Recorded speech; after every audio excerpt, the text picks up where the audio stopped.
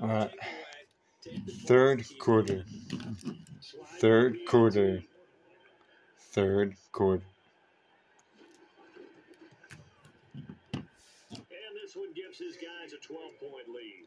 Third quarter. So a 75-yard scoring drive on just 3 plays. And Carolina scores to cap it off.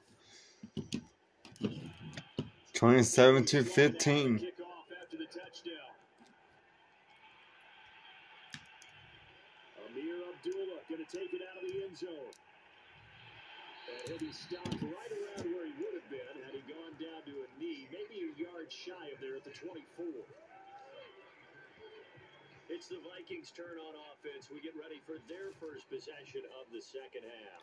And their deficit a little wider than it was at halftime. Does that touchdown a minute ago change the thinking here at all? I think it does, at least a little bit, because now urgency has to start setting in. You can't go out there and go 3 and out and run the risk of falling behind substantially, but you have to do it without pressing, because pressing, that'll lead you into bigger errors. A good run there by Kirk on first down, powering his way forward, a gain of 6.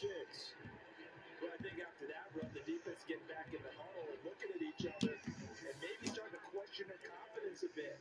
They gave up a significant run, 6 yards, and now you're saying to yourself, how do we stop them, and do I have enough confidence to make a play? On second down, it's Cook again. And he's able to take this one up to the 35-yard line. 4 yards the pickup, first down. And the last carry puts him right at 100 yards for the game. So how has he done it? Because he's been patient, followed his blocks, let everything develop, and then burst through for big gains. Ball up to the 35 now as they come up on first and 10.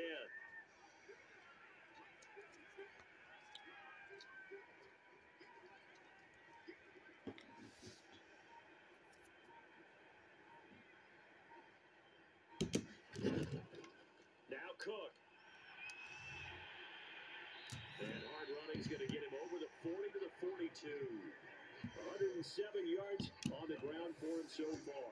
A good run, got 7 on first. Here's second and 3.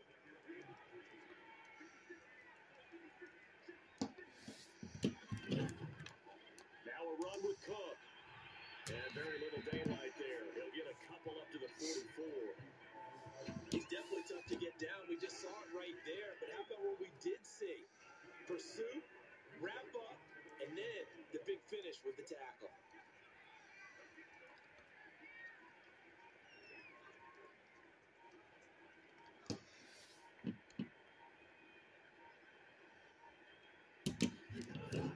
On third down, Cook able to escape. And he's got the first down yardage before being taken down at midfield.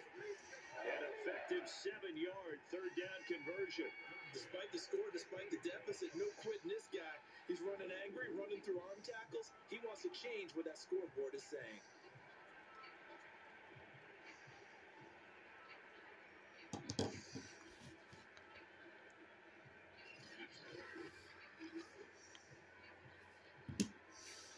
All runs on this drive so far. It's first and 10.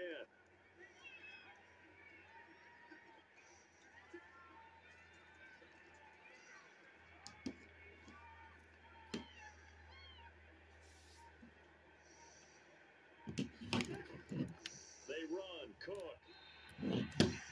Give him 3 on first down. It'll set up a second and 7. Some of the most unselfish players on any football team, defensive tackles, because we ask them to just eat up blocks, allow other people to make tackles. But when he can make a play himself, as we just saw there, that's a big day.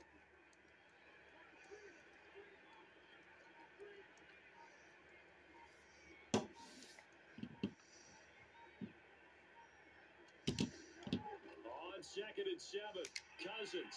He'll let this go for the end zone. And it caught in the end zone for the Viking touchdown by Justin Jefferson. Justin Jefferson, 47 yards. And the Vikings have made this now a one-score game. It's been quite the game for him individually. A trio of touchdown catches now.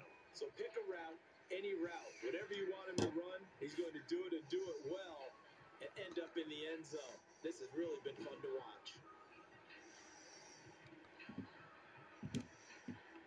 Joseph now to have the PAT.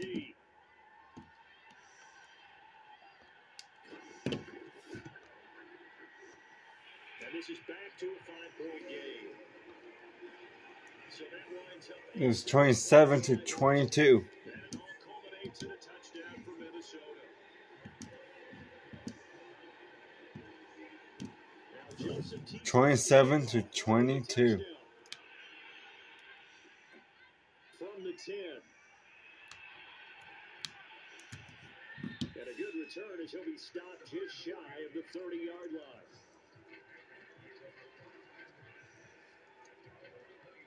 Carolina getting set to take the field. They were able to extend their lead with an opening drive touchdown here in the third quarter, but then just got matched a moment ago. Sam Darnold. What they discussed at the half worked.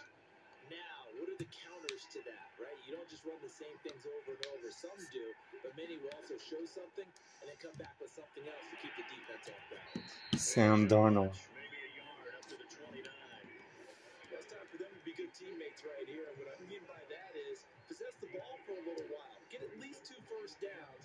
Give their defense a chance to settle down a little bit after they give up a touchdown. The run only got a yard. Here's 2nd and 9.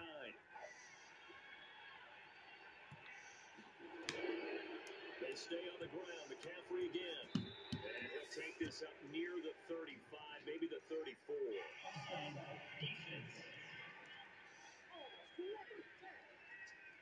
Well, we looked at each other right when Patrick Peterson. Yeah, offsides, easy call, mark off the 5, and keep it moving. The ball gets bumped up. It's now 2nd and 4 after the penalty.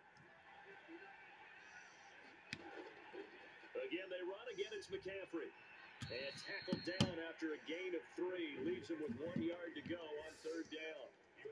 In the first half, he was held in check on the ground, but despite that lack of production, they still have the lead. Yeah, and they've got to feel fortunate about that. If they could actually get production from the lead horse, that would help open up this offense and widen this margin, too. They'll try and pick it up with McCaffrey. He will have a first down here at about the 40. I'd say they've got to find a way to get him going. He's such a big part of their offense. I wonder if they might throw it a little and come back to the run. Anything, because you're right, he's pretty much been completely neutralized.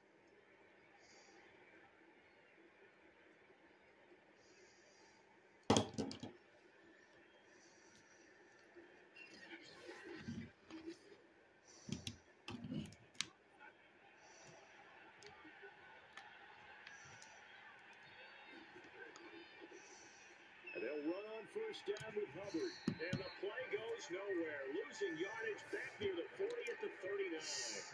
Officially, it's a 1-yard loss. That's going to bring up 2nd and 11. Sometimes you just sit back and marvel at what he can do defensively. Speed, strength, quickness. He's the whole package. And that package just wrapped up the runner for a loss.